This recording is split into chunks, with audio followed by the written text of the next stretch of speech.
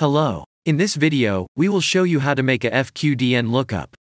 We will demonstrate 3 ways, depending on the operating system you use.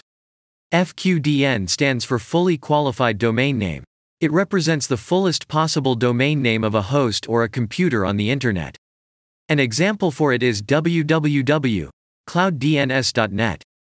First is .net, which is the top-level domain, TLD. Then it follows the domain name, ClouDNS, and the last is the hostname, www.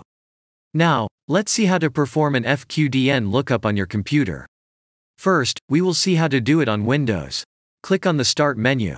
Inside it type, Control Panel, and click on it.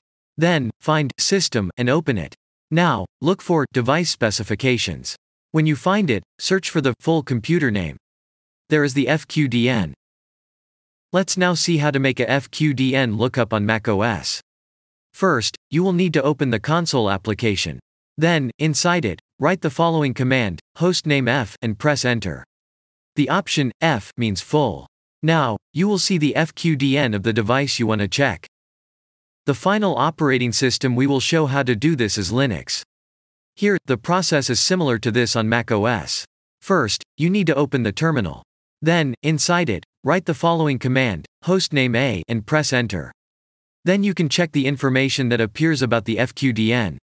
Thank you for choosing ClouDNS. If you like this video, don't forget to subscribe to our channel and click on the bell icon.